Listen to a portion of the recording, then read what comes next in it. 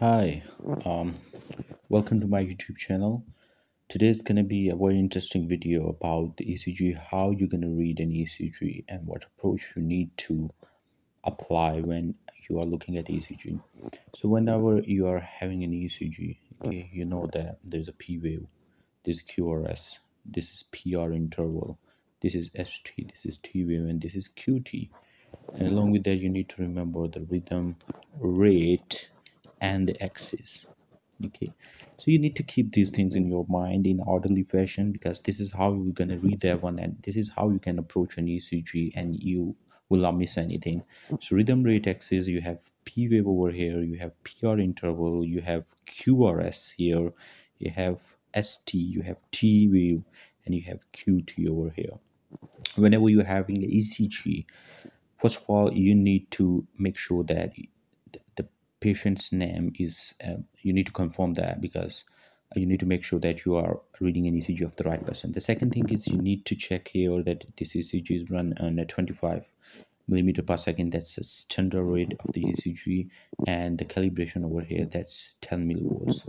After that, whenever you look at the ECG, okay, in your subconscious, you're gonna get an idea when you look at the ECG, particularly about a few things, whether it's a tachycardia, bradycardia, whether the QRS is wide or not, and whether this RR is regular or not. Okay, that's that general impression of ECG. You're gonna get like that. Now, the first thing is what you need to go for is that rhythm. What is rhythm? That's sinus rhythm. You need to look for whether it's a sinus rhythm or not. For the sinus rhythm, you have to look at uh, the QRS and the P. So every QRS should be preceded by the P wave. That's a sinus rhythm. So it's a Q over here that is preceded by a Q wave. A P wave, and the best lead to look for that is our rhythm strip, that is lead 2. So here every QRS is preceded by P wave, so it's a sinus rhythm. The next thing is rate. Okay, so for the rate, you apply the two methods, okay, depends on the RR is regular or not. In this ECG, you can see that the RR is regular. If RR is regular, what you're going to do, 300 divided by number of large boxes between the two R's. Say for in this ECG, it's 1, 2, 3, and 4. That's going to give 75 per minute.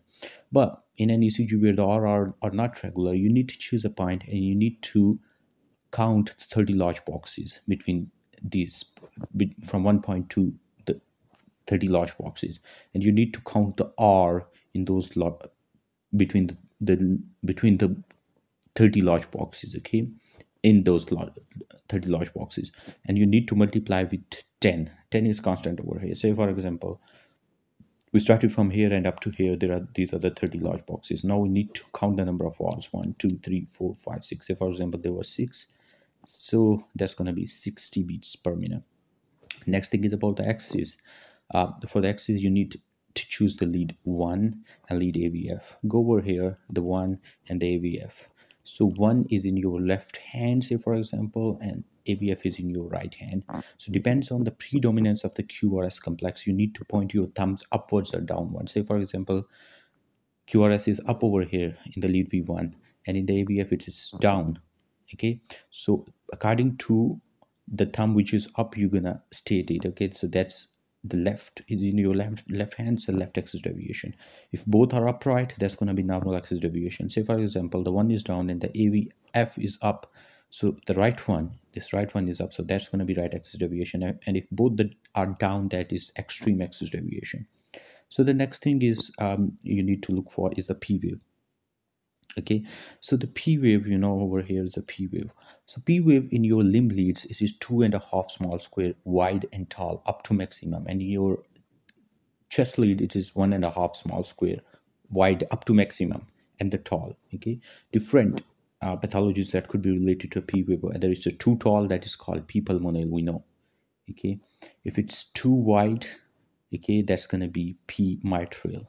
If there is no P wave, we know that it is in the atrial fibrillation, and also the RR will be irregular.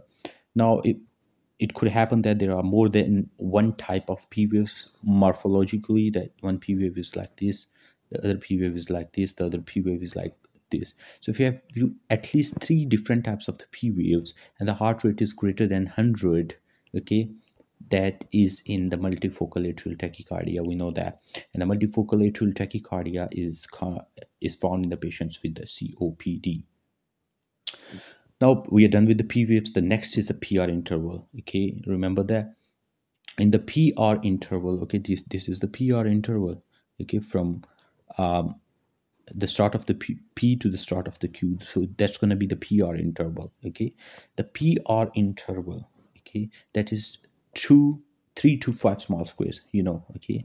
Anything that is less than 2 is less than 3, sorry, that is short PR, that is in Wolff Parkinson White syndrome.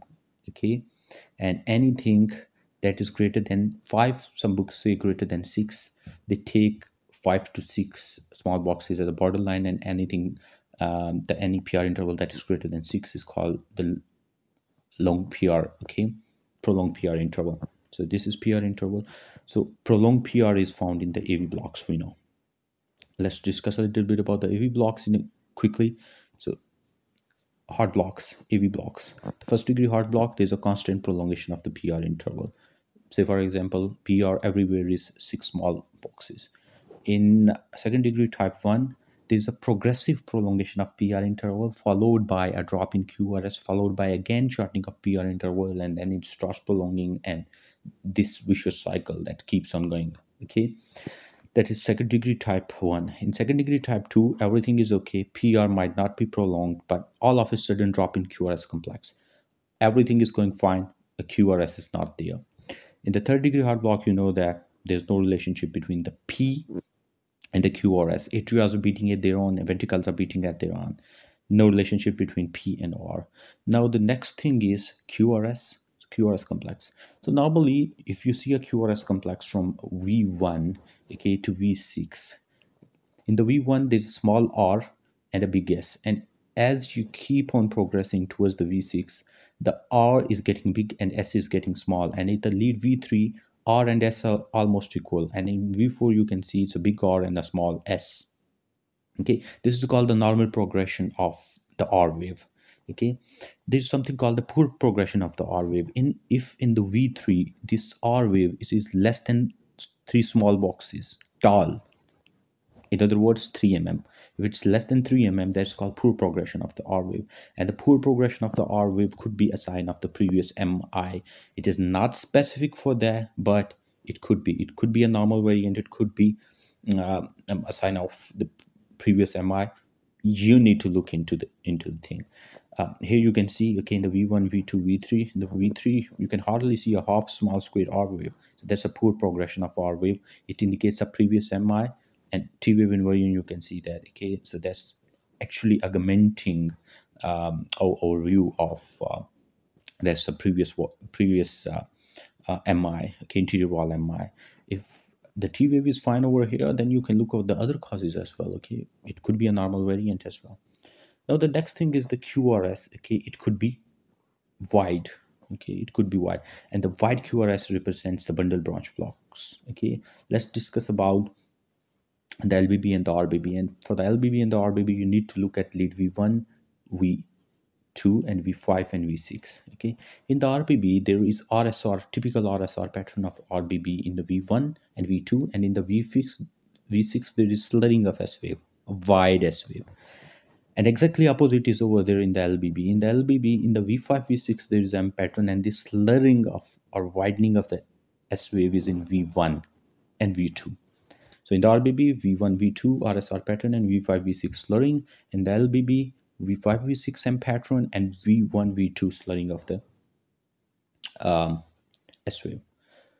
Okay, so here you can see M pattern in V5, V6, and this slurring of S wave in V1, V2. That's LBB. Now the next thing very important, after the QRS there's ST segment. That's very important. So you can see the ST elevation, okay, over here. ST elevations and ST depression, they are very important, okay, because you're going to detect the ischemia by them. For detailed review of the ST elevation, okay, and the criteria and the ST depression, I have a separate video, you can refer to that. Okay, now when you are looking for this ST depression and ST elevation, okay, this is ST depression, you need to look at, okay, inferior leads, 2 3 AVF. These are the inferior leads, V1, V2, V3, V4. These are anterior septal, and 1 AVL, V5, V6. These are the lateral leads. So whenever you are looking for the ST segment depression or ST segment elevation, you need to look in this order. You need to look at the inferior leads. What I mean by that is, if you have started looking at the V2, you need to look at 3 and AVF at the, okay, after that, because you find these changes in the contiguous leads. It's not like you are looking at the 2 and the next you are looking at the 1. No, you need to look at in this order, okay, the inferior leads, okay, in one time, lateral leads in one time, interoceptal, okay, at one time, okay, because you find the changes in the contiguous leads. So this is ST segment elevation and the depression, okay. The next one is, if you go over here, is a T wave, okay. So for the T wave, the rule is actually that a T wave should be smaller than or equivalent to 1/3 of the subsequent R, okay. Say for example, let me tell you it over here.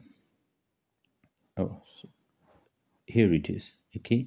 So this is actually the R, the height of the R. So this T should be, if I divide this in equal 3 parts, okay, this should be less than 1/3 of this successive R, okay, this one, where you are actually looking the T wave, that R, okay, in that complex of the ECG. So it's less than 1/3 of that R. If it's greater than that R, actually 1/3 of that R, that's called a tall T wave, okay, or a hyperacute T wave, you know, okay.